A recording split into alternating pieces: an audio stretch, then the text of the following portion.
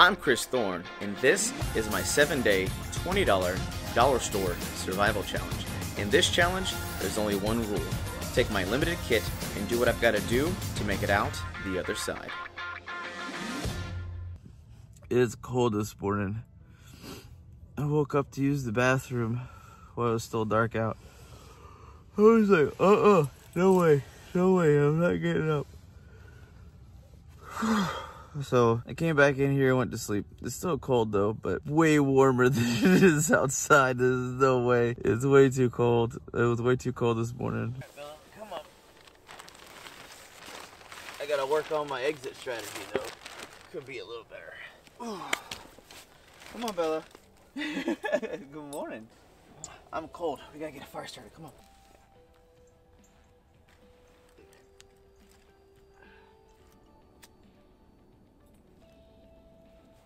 There we go. Yes.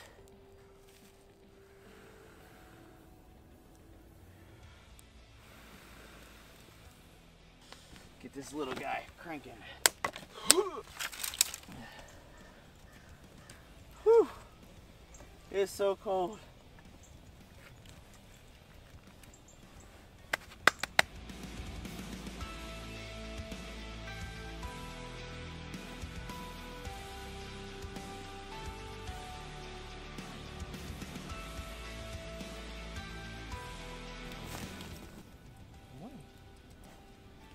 Whew. It's day 6, guys. Day 6. Yes. I know, we're doing pretty good, aren't we? Man, that cold really just saps the energy right out of you. And I know some of y'all will be like, -2 degrees Celsius, you should come here. I'm in South Texas, as south can get, man. It's super, super, super south. When I'm dealing with crazy triple-digit temperatures almost all year round, -2 degrees Celsius is wild for us. That's just weird. Frost on the ground. We never see snow, so for me, it's just crazy they got this cold. If I wouldn't have messed around with my shelter and gotten that ready, man, I don't know, I would have been a really rough night, like really rough. Oh, yes. Oh, I got a feeling in my hands again. I'm almost out of water. This will be gone by noon, so I need to boil some water early, check the traps, see if anything has been yielded there at all. Guys, it's day 6. Tomorrow is the last day. I'm like super excited. I think the only thing that's gonna like ruin this is I'd have to get seriously injured or like get pneumonia. Even then, I'd 100% take the pneumonia. Totally worth it, just to say that I did it. Water, not a whole lot, but if I boil that down, should give me another 25-30 ounces. Just enough water to squeak me through, because I've got about 16 to 18 ounces left, plus this. That should be just enough for today into tonight. Not epic.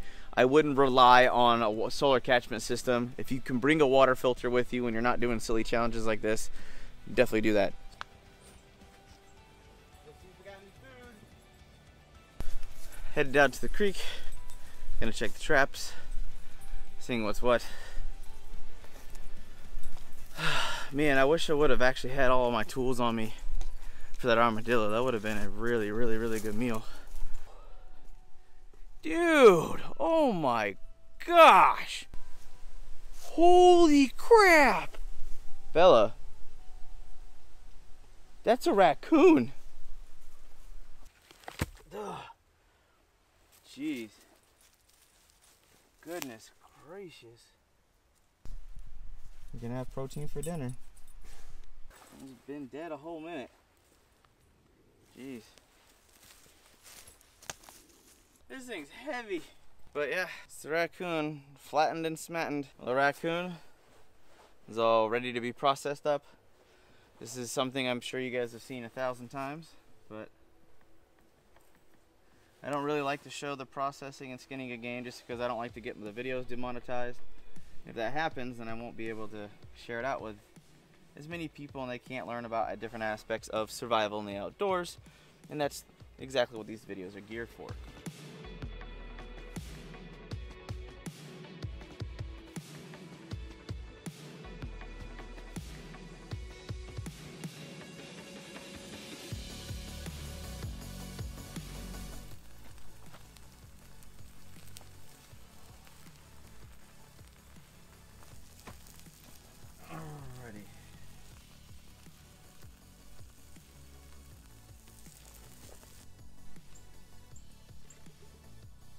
Took a lot longer than I wanted because my knife's starting to get dull. The sponsor of today's episode is the BIGDBAG subscription service, offering some of the best and most useful gear for the avid outdoorsman and hunter in your life.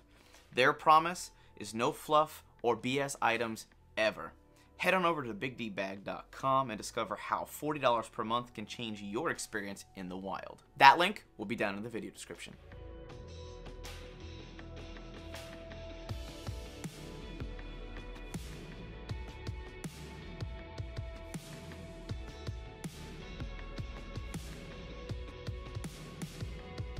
A really interesting idea would to be get the legs off for some lunch now, and we'll trim some of the fat off and do raccoon thighs fried up, almost like Bush's chicken. Oh, there's so much fat on this thing.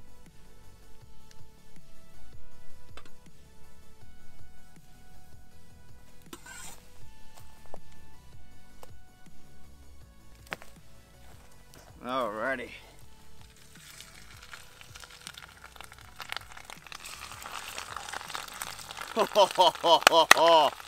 Yeah, buddy.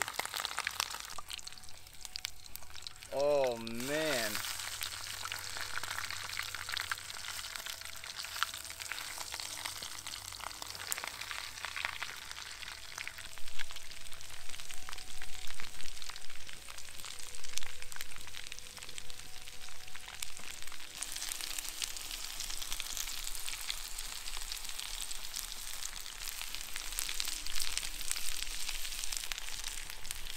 Ooh, that looks done if I've ever say so myself. Alrighty. Dear Lord, thank you for this food. Please nourish this to our bodies. Thank you for giving us a very fatty raccoon that will allow us to keep our energy up, get our calories up, and have multiple meals for the last 2 days of our adventure. In Jesus' name we pray, and we thank you. Amen. Alright guys, sorry for the move yet again in the other cut. That smoke is driving me crazy. A little tough. That fat, fried up, makes it all worth it. Hot. Here you go, pal. There we go. She needs a little bit more of that fat and oil. There you go, baby. You got 2 whole legs. Whew. It's hot though. There you go. I think she likes it, y'all.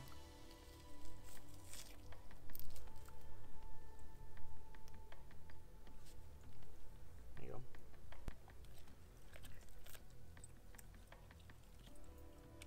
Never thought I'd get fried chicken, fried turkey, fried raccoon on a Dollar Tree survival challenge in my wildest dreams. Never would have guessed. Golly. This is glamping. This is legitimate glamping. Look at that. That's all meat. It's like 1.5 inches thick.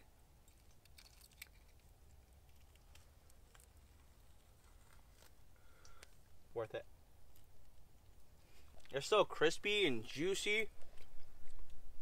And that fat, wouldn't call it like butter. Not even close. No dairy in there at all, but it's like a savory, like, I don't know. It's hard to describe the taste. Got to bite it? There you go.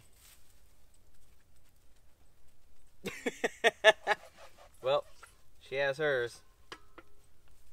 I'll take mine. There we go. Bella, I'm sorry. I feel like I screwed you over. This one's better. Oh my gosh. There we go. That's a big hunk of meat.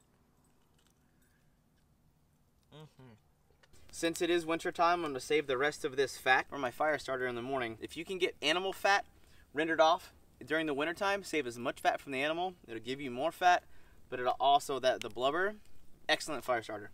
Bella had a heyday. She had it down to bones. She got all the meat and the stuff like that, but we'll let her chew on the bones later.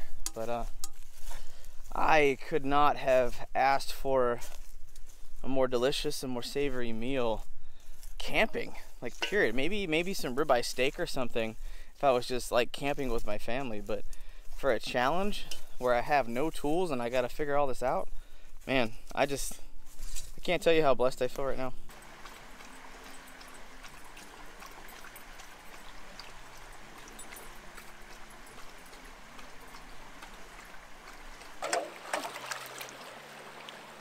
Bella's like, what's that?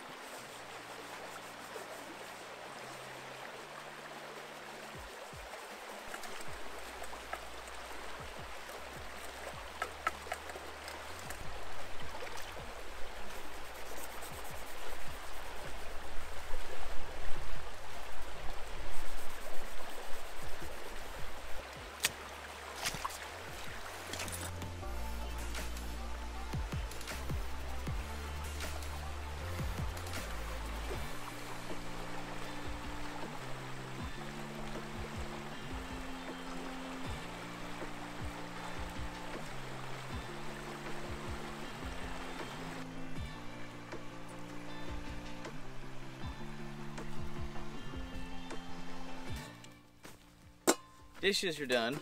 I'm tired. Like the food's hitting me and it's digesting and my body's like, it wants to just knock me out, man. I want to take a nap for like an hour. I'm terrified to do so though. I'm terrified to stop because I feel if I do that my body will just crash. I'll just be out and I'll wake up and it'll be dark and the fire will be out, the food will be spoiled, like, you know, all that going on. But I think the best course of action is just keep moving. I'll go check the fish trap, as long as that's cool. Put a nice big old thick log on the fire and I might crash for an hour. Hope I wake up.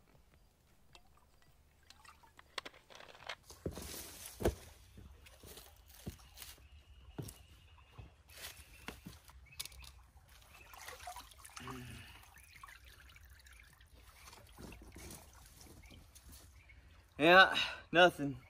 I've had some bait fish with some shad, something like that to put in here. Probably on like Donkey Kong.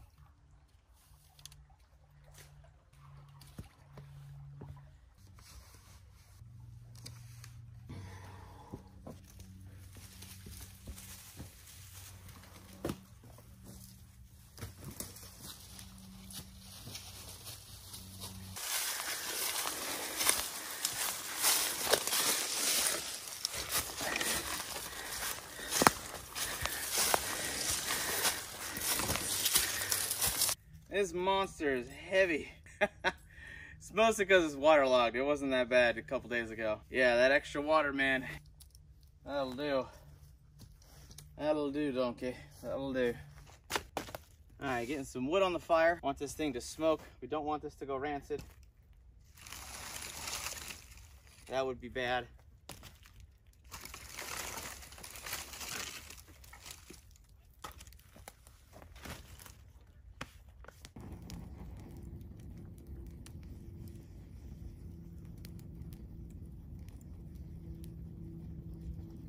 I think I am gonna copy my dog and go take a nap. See you guys in an hour.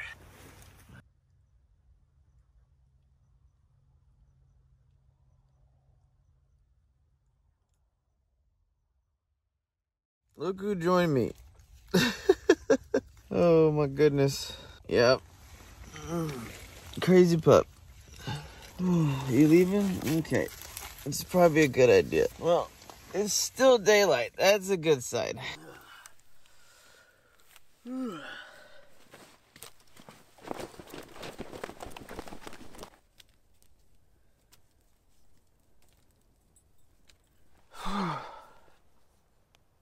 I needed that nap though.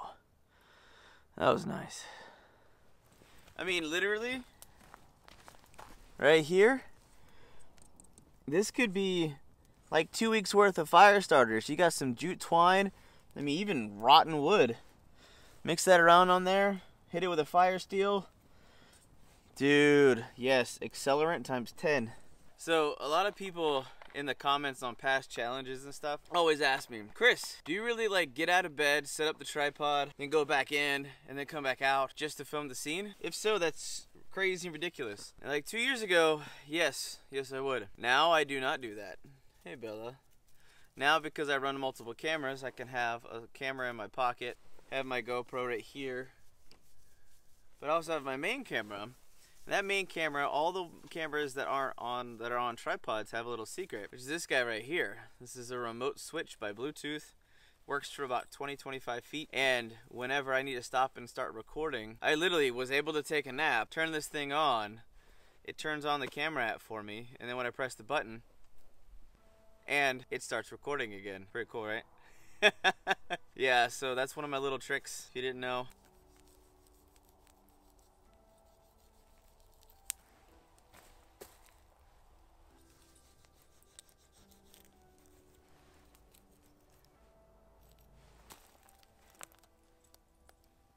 Kind of full, so I think me and Bella are just gonna share one arm. So I don't know how much more I can eat right now today.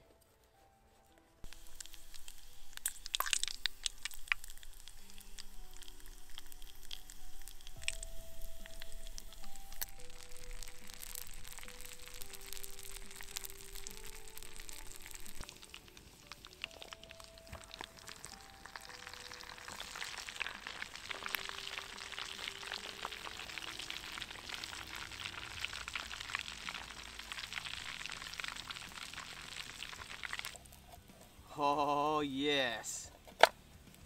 We'll hold the chicken leg. And done. Yes, that's my plate for tonight. Alright, before I get to have my deliciosity, get my water ready. Oh no, a leaf got in.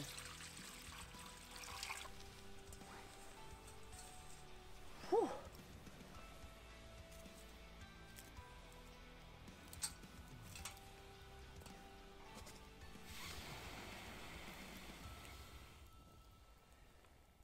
There we go. Now we'll get that water boiled.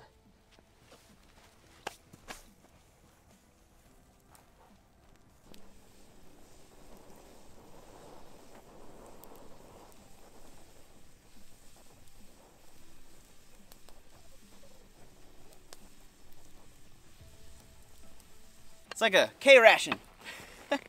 Dear Lord, thank you for this meal. Thank you for the raccoon legs. Thank you for my dog Bella, who is always in arm's reach of food, especially when it's tasty. And thank you for nourishing this food to our bodies. In Jesus' name we pray, amen. Get some of your fur off my hands. Ooh.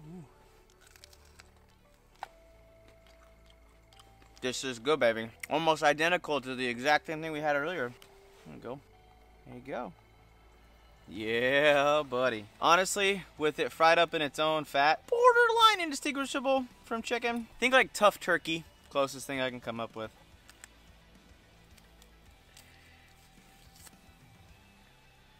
There you go.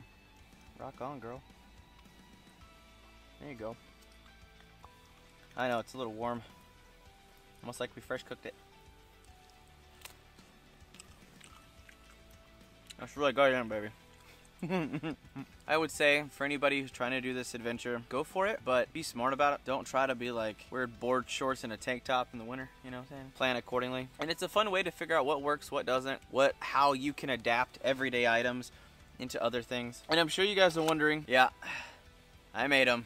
I made my big tongs. I told you guys in the episode where we built this, we were gonna build these. So I told you they were coming. I just kind of figured I'd kind of Easter egg you a little bit for episode 6. But these are kind of fire tongs, but they ended up being food tongs. These would have been great for the raccoon today. Have a good night. Yeah, I know, good girl.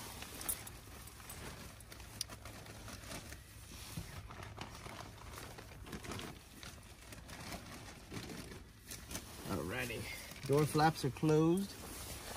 So, the water boiling is done. Took about 30 minutes to cool it off enough so it wouldn't like melt the bottle or anything. But got about 3/4 of a bottle. Just enough for me to squeak out for tomorrow. Oh. However, we have full bellies. Oh, and I am not complaining. This is the most full I've been this whole week. And I'm happy.